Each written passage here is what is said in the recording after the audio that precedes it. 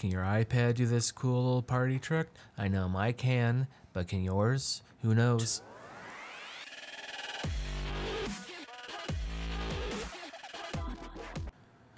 Welcome back, YouTube. It's VLD shooting back with another video, and this is week 3 of the keyboard review. It's coming out on every Friday on February, and I have a fantastic, awesome, spectacular product for you for today. It is the keyboard case for iPad Mini 6 2021. And this one has a cool little party trick that the other ones can't do. This is week 3. It comes with a micro USB charging. It charges via that way. And opening it up, it looks like any other keyboard case review I've done in the past, but it has a twist to it. And this one stands out from all the other ones because it does something that none of the other ones can. And with that, when you open it up and take a look inside, the keyboard can be adjusted a little bit, up and down. It's clear, and it can rotate completely 360 around. So if you have a TikTok craze, it will work with that. Besides that, it's not that great. You have 2 different grooves in order to adjustment for it, and when you open up the keyboard itself, as you can see, you get your basic instructions. You know, one side's English, one side's Chinese, and you have your basic instructions and your typical stuff that show you how to connect it, which I mean, it's pretty much self-explanatory.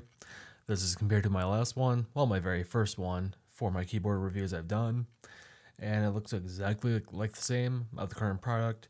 Give or take, keyboards are the same. So in my past video, I've explained pros and cons of each. There's really no pros, so it's basically just cons at this point. They are the exact same keyboard, exact same everything. The only difference between these 2 cases are the pen holders on the top instead of the bottom are this time around, which is good because you can actually do the wireless charging. And compared to my first one, they just threw a sticker over it and hand wrote Mini 6, so they show they have really a lot of love with it. But with this product, the only difference is the case. On the back, you have the cutoff for your camera, which is good. When you close it, it does not have raise awake, which that's pretty common with the cheaper keyboard, so that could be a trade-off for some people. You have the bottom with your charger. It doesn't have raise awake. It has the same keyboard. The keys will actually hit the screen when you actually close it, so that's also a second trade-off with other people having with those products, and that's one thing I don't actually like. The first 2 videos I've done for the month showcase a better product than this one. This is only about 25 bucks on Amazon. Currently, right now, it's for $25.99, and it has a detachable keyboard. You have 2 grooves on the bottom in which you can adjust for different angles, which I've done a couple of reviews in the past. I don't actually have that. My bad, you only have actually 1. Yeah, the other one's a flap for the hinge for the case. The typing experience for it is kind of mushy, it's kind of flat, and you will make a lot of mistakes with this keyboard overall. And showcasing it also zoomed in, it's just the same keyboard case. All the other ones have came out. Since the release of the Mini 6, all the Chinese companies have released the same keyboard in different cases, in a different package, but it's the same experience. And I've reviewed the same case several times, just in a different package, and I'm not really a fan of it whatsoever. But the twist of this one is that.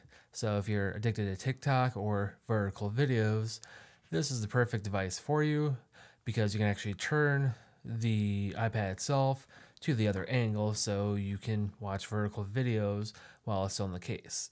This might be good for some people. If you like to do a lot of FaceTiming or anything like that, it might be a pro for you, but overall, I don't see a need for this product. I just bought it just because it was kind of cool and neat. I mean, who can 360 their iPad themselves? I know I can now, so it's a cool novelty. But this keyboard, it's cheap, it flexes. Like, I'm not really putting a whole lot of pressure into it, so it bends fairly easy. It's not a good product whatsoever. It's cheap plastic. Magnets are on the back of it to hold it into the keyboard case itself. And the ergonomics of the keyboard itself. Like, you have to fit a small, full-size keyboard into something in that small package. I've reviewed and said this multiple times. Don't buy this. Get a folding keyboard case. This is the iClever BK05. You can purchase it for about $45 off Amazon, and it's the same, roughly about the same size or space as the keyboard itself, but you are just given such a better experience in life. With this product, I have said it time and time again, I'm a huge fan of this folding keyboard. I should become their unofficial spokesperson for that. Don't buy a cheap folding case for your iPad mini 6. If you want it all in one, just get the iClever BK05. Granted, it's a little bit more expensive. It's titanium steel. You have a full-size keyboard, and the typing experience is just phenomenal. I mean, like, cheap gimmicks like this, don't go buy cheap gimmicks like this. Get an actual good quality product, and the iClever BK05 is fantastic. This keyboard case is just atrocious. I just bought it to try it out, just so I can swivel it and say, hey, this is neat. I can take it to a bar. Maybe I'll get a free beer or something down the road. This keyboard is terrible. I don't recommend it. This is a lifesaver. I love this device. When I eventually die, I hope they bury it with me, because this is just fantastic. It is just astronomically better in every aspect. Never buy this product. Get a better keyboard case in my last 2 reviews. I'm your host, VLD. Smash that bell and subscribe.